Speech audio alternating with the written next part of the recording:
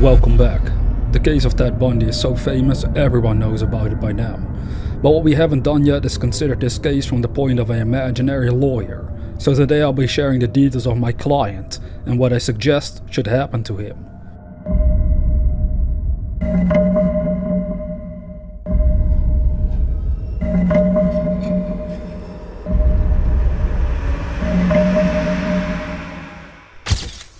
First of all, Mr. Ted Bundy had a very strange past. He was raised by his grandparents, who at the time made it seem they were his real parents, while his actual mother was said to be his older sister. Yes, already strange as fuck if you ask me, but apparently this was due to some stigma, him being born out of wedlock and the people were afraid of being judged. The good old fear of worrying about what other people think and all that other jazz. Interestingly enough, I think it was Mr. Bundy himself that eventually pointed out he doesn't care about what other people think of him. He had no remorse for his crimes because he could care less. Perhaps in a way he learned at least something useful, the art of not giving a fuck, though it's clear he took it to the extreme in a direction that ultimately became his own downfall, along with the unfortunate demise of dozens upon dozens of other women. His victim count was confirmed to be around 30, but theories exist that he might have killed way more people than that. He would always travel all across America picking random victims, though for the most part they did seem to be women, and particularly women with a certain look. Perhaps the victims reminded him of his ex-girlfriend. And what about her? Well, the story goes that he used to date a particular woman, but their relationship ended up falling apart because it was pretty much a failure in his life, lacking ambition. The breakup drove him to better himself and pursue his study in psychology. If the story ended there without the murder, I guess people would admire that. Everybody loves a story of someone picking themselves up after heartbreaking events in their lives. But oh no, Mr. Bundy has something else in his closet, quite literally the skeletons from his victims.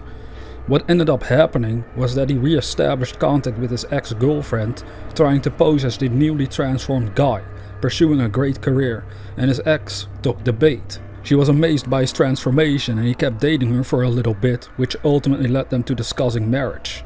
It was at this point his true intents became clear.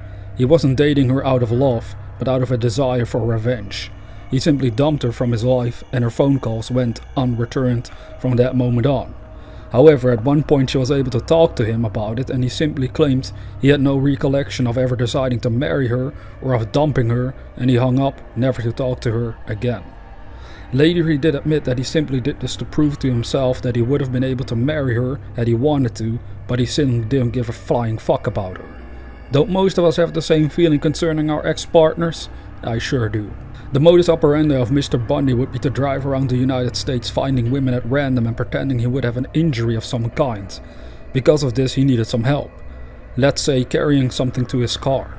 He would have one arm in a sling, making it seem as if it was broken, and then had the victim walk with him to his car, only for him to then pull out a hammer and smash them on the head and throwing them into his car. Based on this, he was a calculated killer. Not like some where they act in a state of pure madness and don't think carefully over their actions. He sure knew what he was doing and he got away with it for quite some time, but thankfully not forever, or else more victims would have certainly been added to his list of brutal murders. At one point when he was arrested he was even able to escape his own imprisonment. No joke. He was allowed into a library to read some books, but instead of reading and becoming even smarter than he already was, he decided to cut his study short and jump out of the window, breaking his legs, back and neck. Wait, what? No, he didn't break anything, that would have simply been the ideal outcome.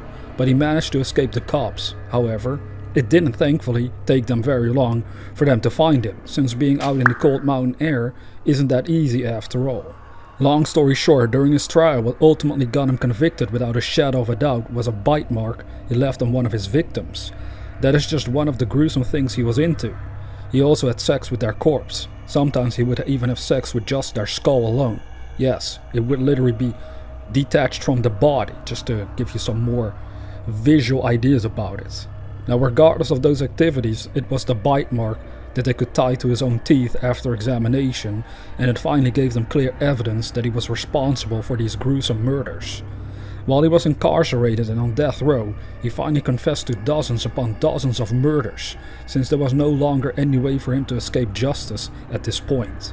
By his own account, His porn addiction was one of the reasons for him raping and brutally murdering women, but he has done a lot of unspeakable acts of madness, that's his clear. Which I won't go into for this video though, but I will consider this case from the point of view of me being his lawyer. Let's pretend we are sitting in court even though he didn't really want a lawyer. He wanted to be his own lawyer, the cocky bastard that he was. I will force myself upon him even though he has long gone slipped into the afterlife himself. Here's my letter for my client. I want you to know I wrote it with as much passion as I could muster. Your Honor, what imbecile can't fathom that this man has been born broken and deranged? The calculated moves of his actions speak volumes of the insanity behind his eyes. Every time I have to sit next to this guy, I feel like I'm about to pee myself. There's something wrong with his soul. It emanates from his orifices and I cannot quite pinpoint what it is. My greatest wish for my client, and I say this with his well-being in mind, is to execute him as fast as possible. If it was not for his true psycho soul, I would have suggested feeding him to the lions, but the risk is that they will inherit his traits and develop human consciousness by consuming his meat, putting all of the African continent at risk of being eaten alive. I am so deeply happy you decided to end this man's life, and it can't happen soon enough. I only ask of you, I can be there to witness the execution, and you allow me to bring my own popcorn because it sure is gonna be a wonderful show.